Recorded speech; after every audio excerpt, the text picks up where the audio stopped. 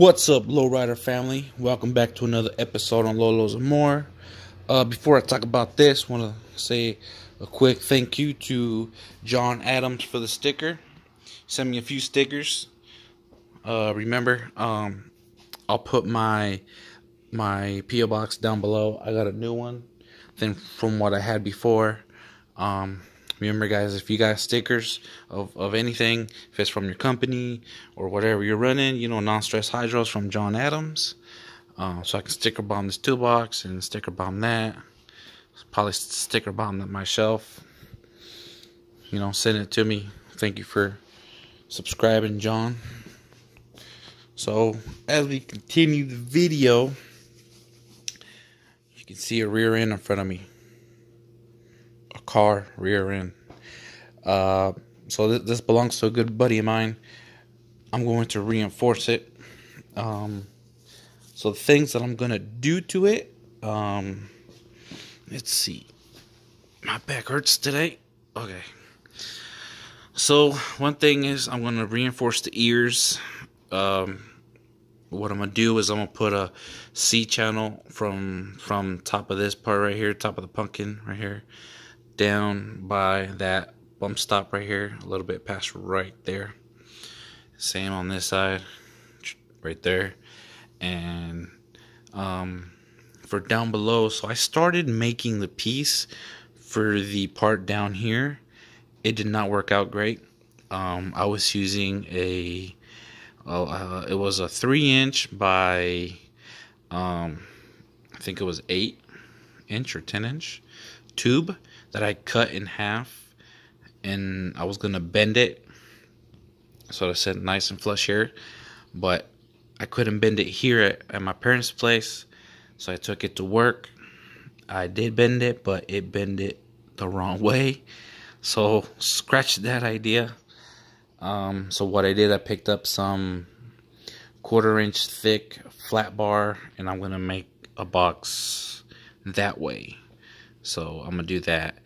And the homeboy sent me over with some powder coat stuff. So I'm gonna powder coat the diff, powder coat the drums. I believe that's all he wanted, powder coated. I'll ask him again. So, and I'm not gonna weld on the power balls. I'm gonna do that last, once the axle is on the car, so I can make sure that the cylinders are sitting straight on this rear end. I'm gonna go ahead and remove the brake lines so I don't ruin anything.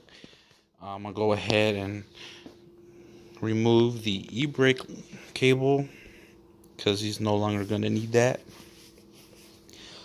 So let me remove that, maybe do some cleaning. Let's see what else. I'm gonna go ahead and also remove the stock little spring mounts, and I'm going to remove the bump stop brackets real quick, and then once I get it cleaned up, we'll come back and I'll show you how it looks after I remove these two items from both sides and clean it up before we start welding today. Okay, well, let me do that and we'll be right back. Alright, I got the rear end cleaned up where I wanted to. Here, all the way around. Same on this side, because what I'm going to do is I'm going to throw a big big weld bead here all the way around. Same over there before I put the C channel on top on both sides. So now it's time to hit it with the grinder. As you see, I took off the brake lines. They were a pain to get off because they were really stuck on there. So I'm gonna start grinding it down, getting rid of all these little knickknacks and the bump stop stuff. That's the next thing to do here. So I guess let me grind away, and then I'll show you what I got to do next. when I'm grinding stuff that's rusty, I'll normally wear a respirator because it's rust and you don't want to inhale that. Because people say it's like inhaling cancer in a way. So I'm always wearing a respirator when dealing with rust, because you don't want to inhale that crap. Let me grind and I'll be right back. So I got everything grinded down that has to go, all of it. So what I'm gonna do now is hit it with the flat wheel and pretty much make it nice and clean all the way around on the tubes only on the tubes. So I'm gonna do that real quick, and then I also cleaned it up underneath here and over there, so when it's time to reinforce the bottom, I can go ahead and weld because it's ready. So I'm just gonna clean this up with the flat wheel. And for some of you guys that don't know what a flat wheel is, it's like a sanding disc, but for a grinder. There's multiple grits. This one's a 240 grit. So I'm gonna hit it with probably a 50, an 80 or a 60, and then I'll be ready to make a few measurements, cut the C channel, and then start forming it so it can sit on top of this. Alright, so let me do that and we'll be right back. Alright, so I started doing some welding before I start cutting up the C channel to make it fit on top of the axle. So I'm gonna clean up the weld.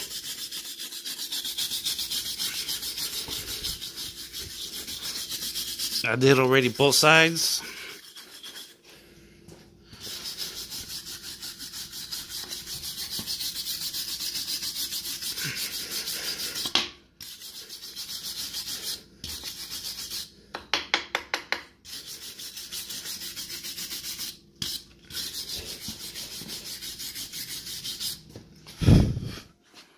See that? Got it welded on. Nice on there. I did it already all the way around. So, and remember, if you're part of a car club and you're, you know, chapter president says you can't weld or can't build you a car, then you're joining the wrong club. Club presidents should be able to help you out building your car and welding instead of having someone else do it, you know. So remember, guys, if you're low riding for your first time, don't just go with anybody. Make sure you know their history and if they can build cars and they can weld really well. I know they can probably be better as in rounder, but inconsistency. There we go. So let me flip it back around. I'm gonna go ahead and start making some cuts on that, and before I weld it, I'll show you guys what I did. Alright, so I was going to start forming cutting edges on the C channel to put it over the start of the pumpkin out here, but I can't do it on this one. I did another axle that was bigger than the G-body axles, and I was able to fit it, grind it down to where I'm over the pumpkin right there, at least, you know, a good half an inch or quarter inch over, and I was able to go over the rest of the axle without having to have this issue where the C channel sitting at an angle, you know. Even though after I do my cuts it's still gonna sit at an angle, because if you pay attention, that lip is just literally right there, so we can't really do much. So I'm gonna go ahead, weld this up, both sides where they're at. I'm gonna level them, and so you guys know, I am going to use this plate right here. This plate right here to use as a level, so that way these things right here are centered when I weld them. So I'm gonna do that. And then I think the next thing I'm gonna do is reinforce the ears. If I have the metal, I'm pretty sure I have it somewhere back in there. That'll be the next thing right after this, and then the last thing would be to do the bottom part. So let me take care of this, weld it completely, and then we'll be right back. Alright, just before I weld everything on, I already tacked it together, both sides. They're both tacked on. So, and I just use a little level to help me get it leveled. I first got the axle leveled, and then I got it straight up and down leveled, and then the C channel is leveled. So alright, so I'm about to weld it all up together. Let's get to it. Okay, got the top pieces all welded up along with the ears. Nice and welded.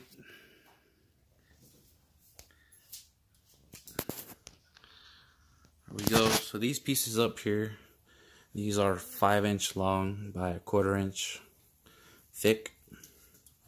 And then these pieces, I cut them to 17 1/4 inch on both sides. So the last part we got to do is the bottom piece. For the bottom piece, we're gonna use that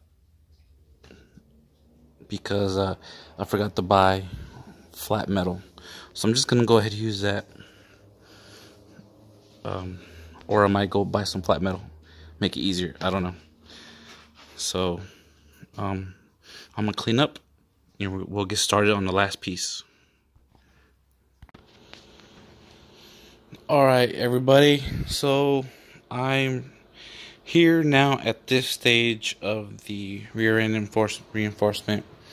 I can tell you right now that today is not my day. I hate today. So one thing is, when you're reinforcing the bottom end of the rear end, when you get to that part, to this part right here, make sure you weld. You use solid steel welding wire with a gas additive, which is argon, or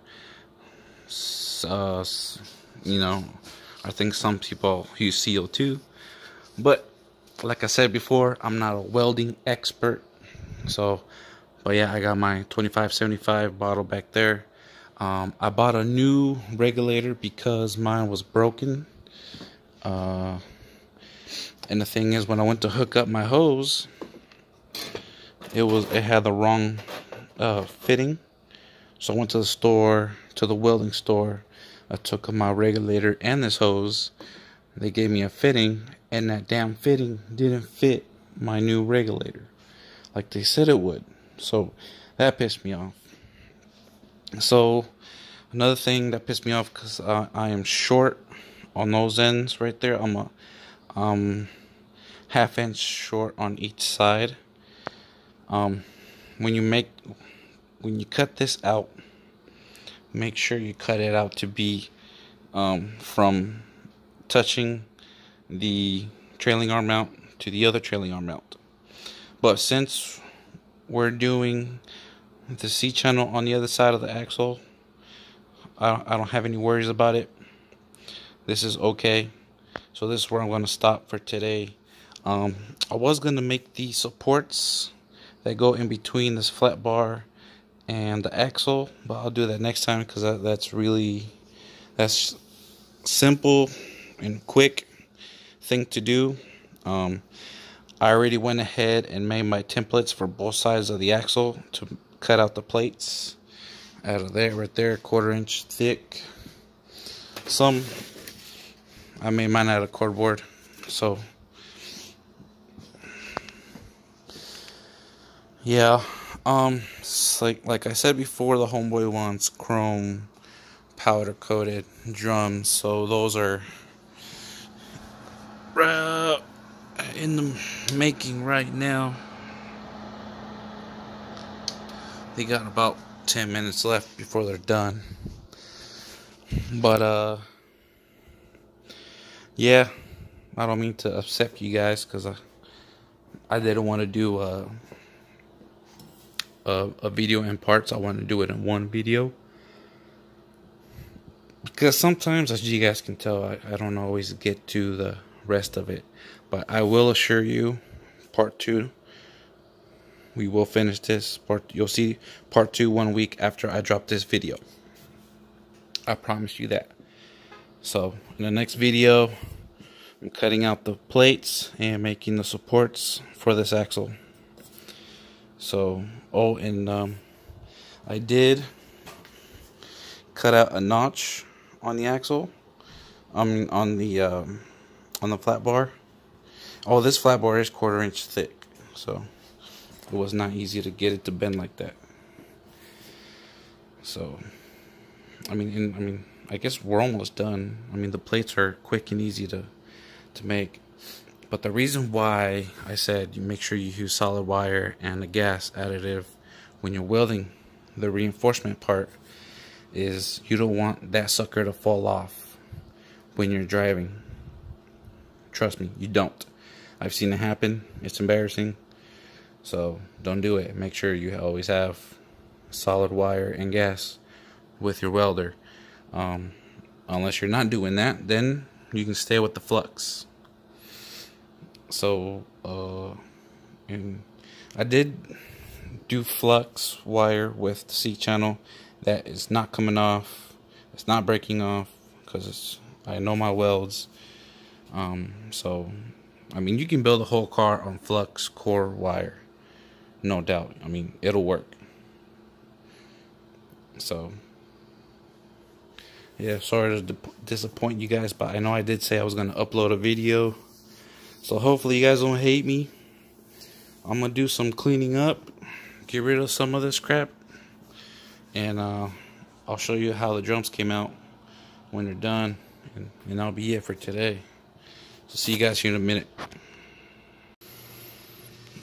Alright everybody, so I'm not sure where we left off, but I'm pretty much ready to weld this entire thing together now. I have all my plates cut out. I just need to grind them a little bit, because when you cut out your pieces, you don't want to start welding them onto whatever you're working on looking like this, because this is like a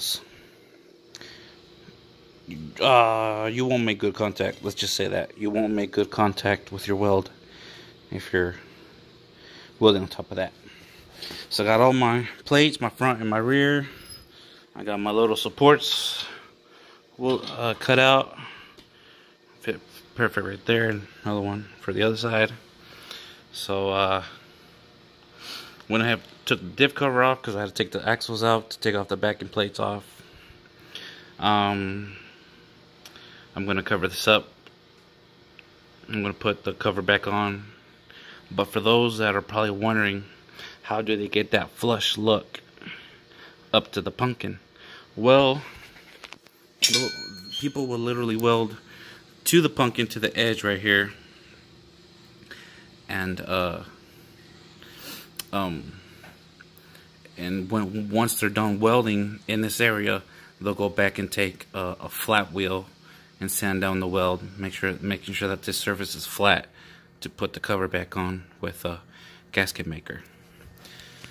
So I'm gonna go ahead and weld the insides up completely right now, the support tabs, and then I'm gonna go ahead and tack up the front and back sides, and then I'll show you how it looks before I start welding everything together.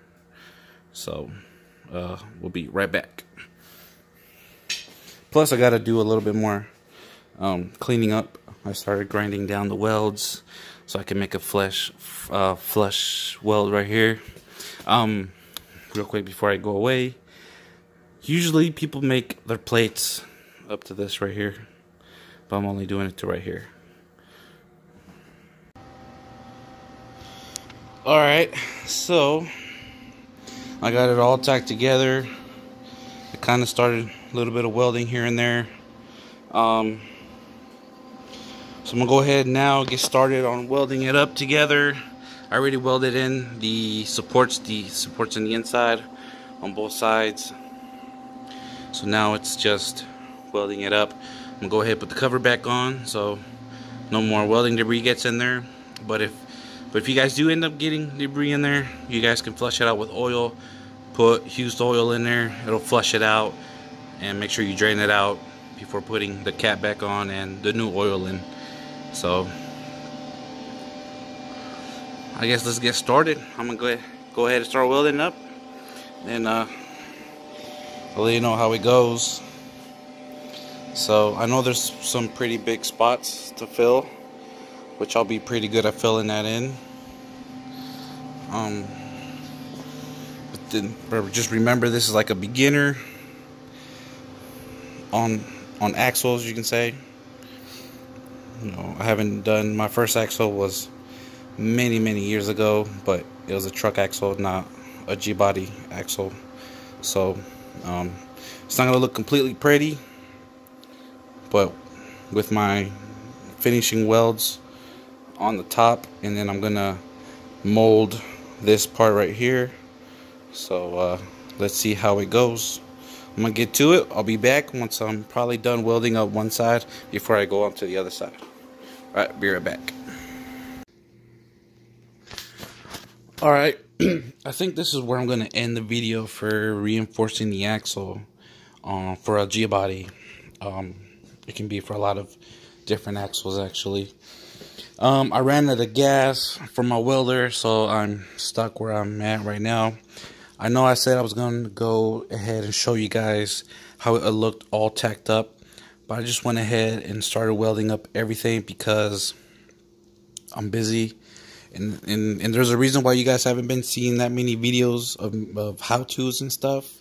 But to make up for it, after I'm done uploading this video that you guys are watching right now, I'm gonna upload another one the following day for you guys. It's gonna be another quick one. As you guys can see, after I welded up all my panels into place, you can see where I had gas and ran out of gas. It wasn't until I took off my helmet and then I saw that. So I'm gonna have to grind those welds down a little bit more after I get gas, and then weld on top of that. So a recap of what we've done and what we put on was, we put 3/16" flat bar on these ears right here so they stay reinforced, because they tend to break usually right in this area right here. And then on the C channel, it's a 1/4 inch thick, 3 inch wide C channel. And let me see, and then this is 1/4 inch steel right here on all 4 sides.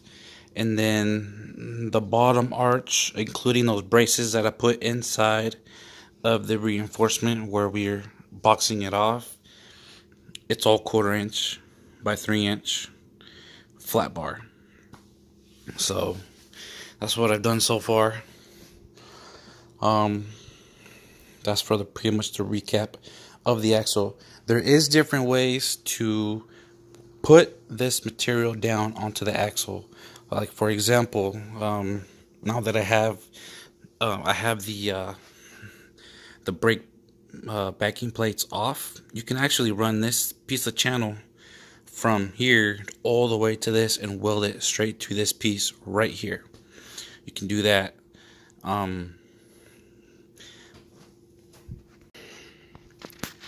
Like what I was trying to say for the hoppers, if you try to hop your car, I do recommend you come all the way out with the material to this and weld it up to this backing plate along with this plate.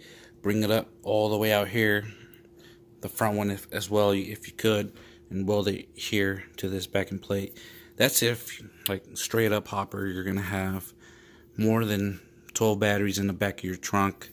You're gonna have some weight. That's where I recommend it. But if you're trying to do a nice street hopper, this is a good setup right here. You don't have to go all radical. You know, this is good right here. But in different ways that people do their reinforcement, I kind of did a little artsy thing for you real quick. What a lot of people do, they'll just take square tubing and they'll literally just do this and call it good. Some square tubing and call it good. Sometimes they'll go ahead and put plates here and they'll fill it in. That's what they'll do. Or they'll do what I did. First, you take your big piece of flat bar, you bend it like that, you put your braces in like I did, and then you fill in that with the caps, with the 1/4 inch metal. Or you can take a piece of rectangle tubing, cut it in half, and if you're able to get it to bend, and you have a nice solid piece just for the bottom. And that's pretty much it. For the top, you know, a lot of guys, they'll take a little piece of C-channel and weld their power balls to that, like that. Or you can do what I did, take a piece of C-channel, run it over, and weld your power ball on it, and you're good. But in any case, when you guys are building your lowrider, I say go ahead, spend an extra few bucks, make this piece as big as I did, or bigger if you could, because I know right here, if you do not take off your backing plate, there's gonna be the brake line connection right here, and it's in the way, so that's why I didn't go all the way out here. But it's fine. It's good. It's solid the way it is right now. But yeah, I just recommend just do one big solid piece of C-channel all the way across if you could, if you want to do it that way. So instead of just having a little piece of C-channel from here to here to mount your power balls, you know what I mean. So that's it for today's video. Like I promised, I'm gonna drop another video the next day for you guys. I normally don't do that, but oh well, I gotta make it up for you guys, because some of you guys been waiting on how-tos and stuff. But this is one of those deals. Like I said earlier in the video, when you're reinforcing an axle, make sure you use steel wiring with a gas additive to it. Don't just use flux core wire, because it'll break off. So trust me, I did that a long time ago, and then I went to the store, and on my rear end, the reinforcement that I put on fell off, and then I was told, well, it's because you used flux core wire, not supposed to do that. You know, alright, cool. I mean, that's when I knew nothing. So little by little you learn things.